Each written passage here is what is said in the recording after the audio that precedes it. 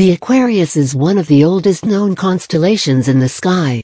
This article will give you information on the facts and mythology of the constellation Aquarius. Aquarius is one of the 13 zodiac constellations known to man, and is symbolized by the water carrier or the water bearer. The Sun passes through this constellation from mid-February to mid-March.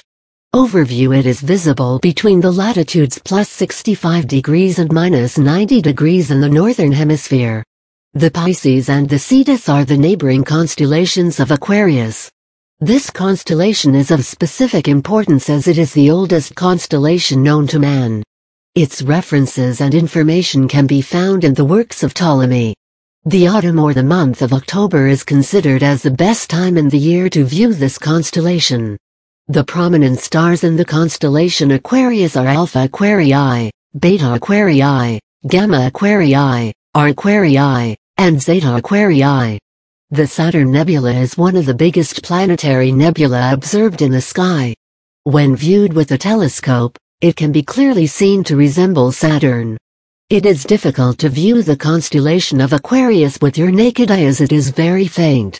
It can only be viewed with a powerful horoscope. If you wish to view this constellation in the sky, locate any of the bright stars in it. Then you can join them in imaginary lines, which can resemble a water bearer or a slanted Y. Mythology: the water bearer represented by Aquarius is Ganymede, a Phrygian or Trojan youth. According to the Greek mythology, Ganymede was the most beautiful youth on the earth. He was a son of Tros, the king of Troy. According to the story, once Zeus, the king of Greek gods, spotted Ganymede while the latter was attending to his father's flocks. According to some myths, the Zeus is replaced by Jupiter, the king of Roman gods.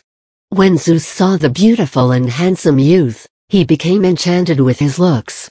Therefore, he took the form of a bird and whisked the youth away, towards heaven.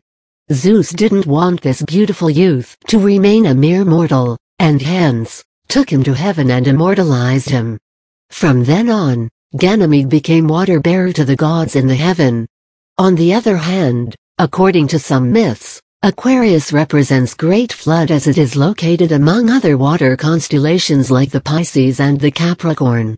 Also, the time in which this constellation is viewed coincides with the rainy season, and hence, it is symbolized by the water-bearer or the water carrier.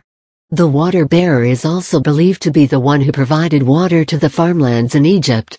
However, in spite of different myths and tales, the one mentioned above, related to the Greek mythology, is the most popular and widely accepted one.